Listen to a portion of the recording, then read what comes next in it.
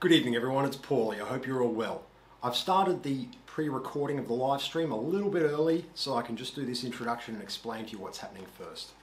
This evening I'm doing the first part in a three-part series of how did Paulie get into WA. I'm not originally from Western Australia, and tonight I'd like to explain to everyone sort of a bit of my backstory and how I got here. So I'll be showing you some images, and hopefully if I've met you along my journey, you'll comment below, and if you can remember a memorable moment or some mischief or something we got up to, comment below. I'd love to hear from you, and once again I'd like to wish you all well. So first off, I was born in Bathurst, and that's in New South Wales. It's about 2.5 hours, 250 k's inland from Sydney over the Blue Mountains. For history buffs out there, it was the first inland town that the colonists, the British, settled. And I was born in 1981 at Bathurst District Hospital to Marika and Stephen Goldie. Now, as you know, the Major is a town planner and served in the Defence Forces, and of course my mother was a music teacher. So yes, I was born in Bathurst, and as you can see right there, oh, that's upside down, that's my, my christening there.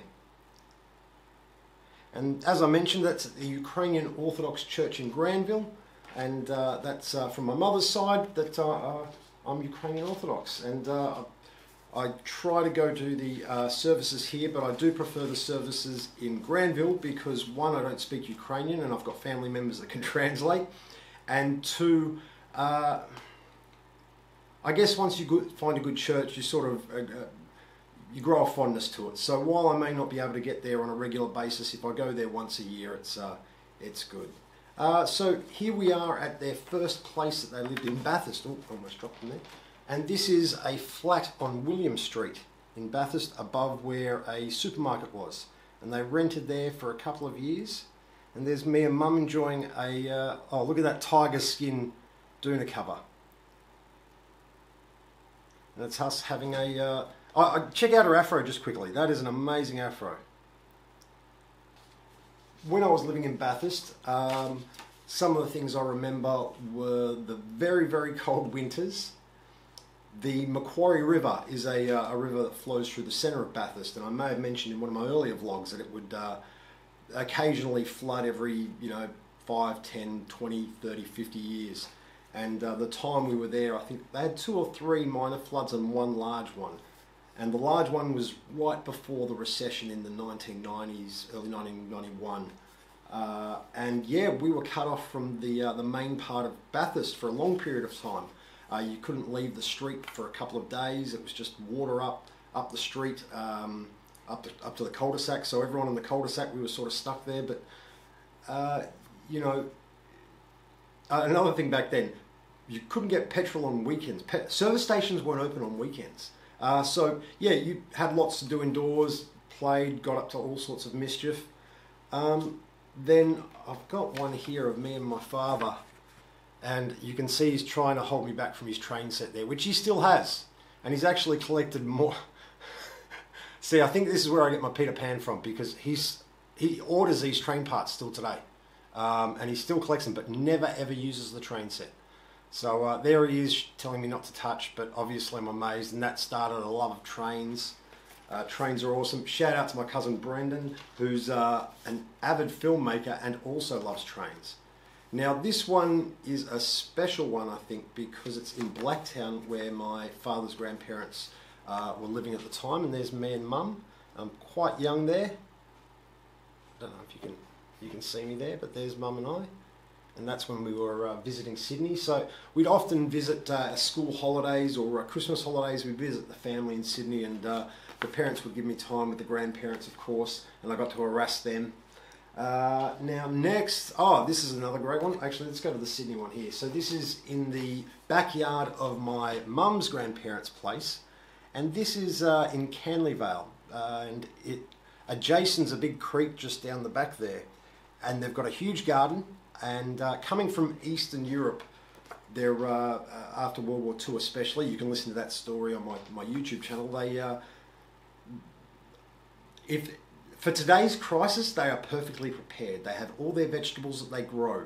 My grandfather never throws a nail out of a piece of wood. He'll keep it and put them in a tin of a glass jar of other nails and screws all organised. He never, if the shops were to close today, they could be self-sufficient for another 10 years. They've got water tanks, they've got solar power, they've got gas. I think they had chickens up until recently. So that's also where I learned how to properly prepare a chicken. Yeah, everything that you could want they had in that garden. And of course, then being Eastern European, they preserve everything and just keep a 6-month supply just in case, because that's what they were raised in. And my dad's side as well, my grandmother on my dad's side would often tell me stories about the rationing and how as a young girl the parents would, I guess, they wouldn't be able to show what was happening because they were being bombed in London.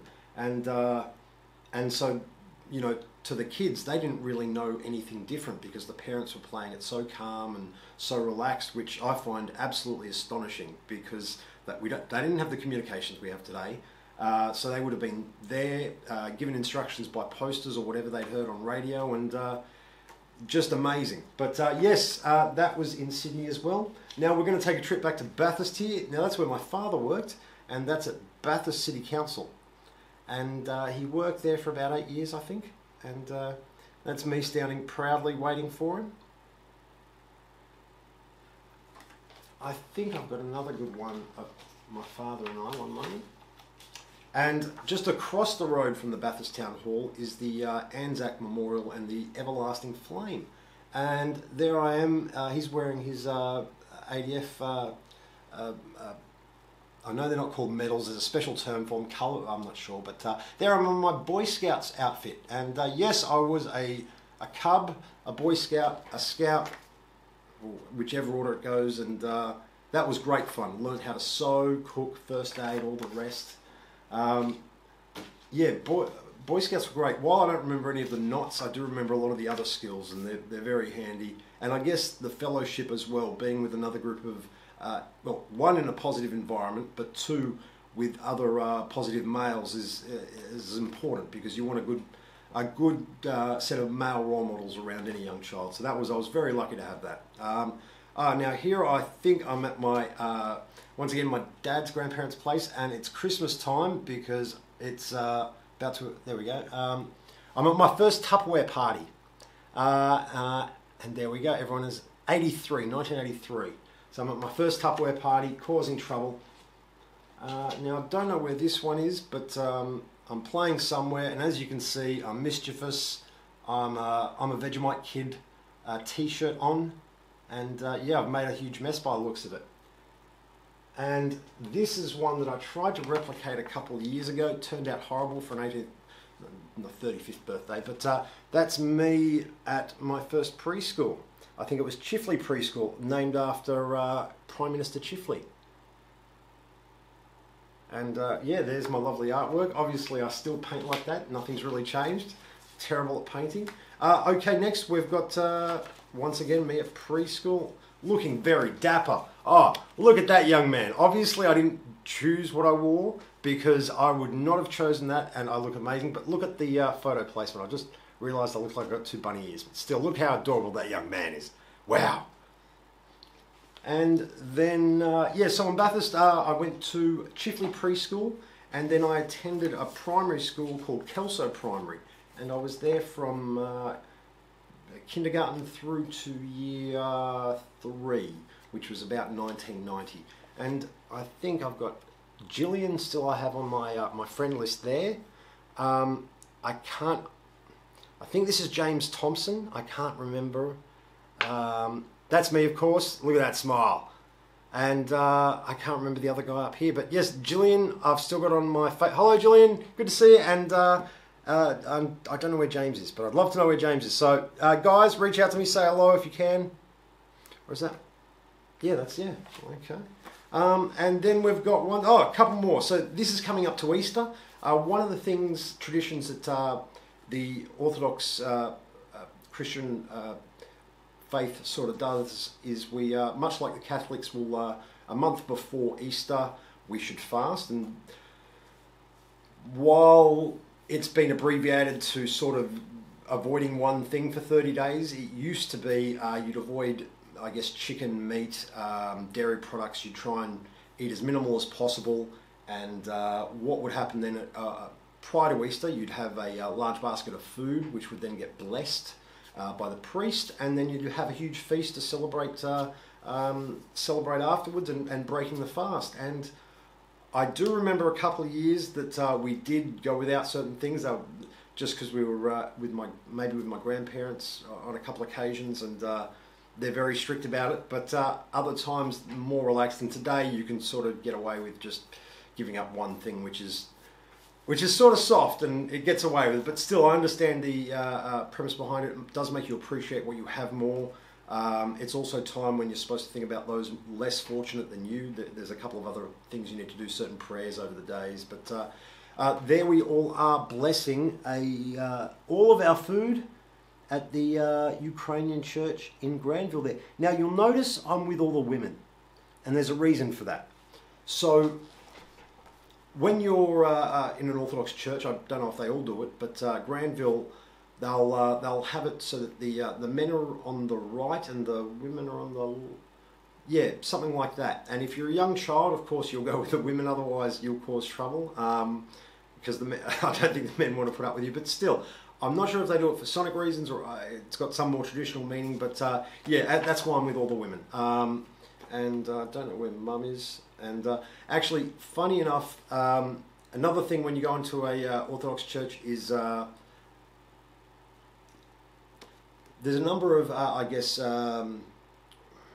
practices that we do where you kiss, an image of Jesus when you're getting your prayers and when you're talking to the priest. And there's a couple of other things which they probably now have to stop, unfortunately, because of this.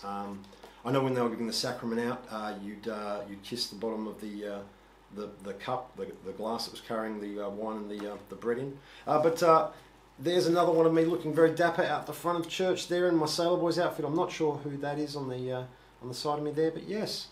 So I lived in Bathurst until 1989-90, and then moved to Sydney. But Bathurst was fantastic. I had a couple of other friends, Tom Liner, who then I ended up meeting up with in Shaw. It was a beautiful country town in the sense you hear stories about being able to leave your door open, your keys in your car. People wouldn't. Everyone knew everyone. I think it's still a beautiful country town from what I hear. I've been back a couple of times. I used to be able to ride everywhere to see who you could ride into town on your bike as a 4 or 5, ride to your friend's house. Very safe, fantastic people, and of course it's most known for the Bathurst 1000, which I've got a couple of more images. If you go to my Facebook or Pinterest, you'll be able to see these. But there we go. There's part 1 of 3 of where I came from. So now you know that I was born in Bathurst. I'll tell you, if I already haven't given away, where I ended up moving to. But yes, so it was Sarah. Where's Sarah? Where's the whole family? Gotta get the family here. Where's Sarah and I? That way. Where's Sarah? Oh no. Where's my sister? Oh gosh, that's okay. Sarah, sorry. Actually, no, she probably wants her privacy, so that's good that you don't know what she looks like. No, you guys know what my sister looks like. But Sarah, the major, Mum and I all moved to Sydney in 1990, 91, 89, around that time. And we'll pick up with that, I guess, when in a couple of days or whenever the series drops, the episode drops. So thank you all again for watching. That's part 1 of 3. Have a fantastic Sunday. Be sure to get lots of rest. Australia, you're doing a fantastic job. Congratulations to all the amazing people working, not just in the emergency services and public services, but the shop assistants, the civil servants that work for local council, state government, federal government, retail people that are still working, people that are running cafes and small businesses. It's absolutely amazing what you guys are doing, because you're making our way of life continue. We were the lucky country to begin with, and we still are. And the fact that despite what your politics are, we're doing extremely well, I think. And while the leadership, as I said, I'm not one for politics. Everyone's got their thoughts, but Obviously, he's done some good things, he's done some bad things, but overall, Australia as a whole, we're doing a fantastic job. We all need to give ourselves a pat on the back. Keep up the amazing work, guys. Thank you once again, everyone, for following me this week. If you have any questions, comments, or feedback, leave them in the comments section. The replay will be out not long after. And once again, have a great Sunday, everyone. Peace out.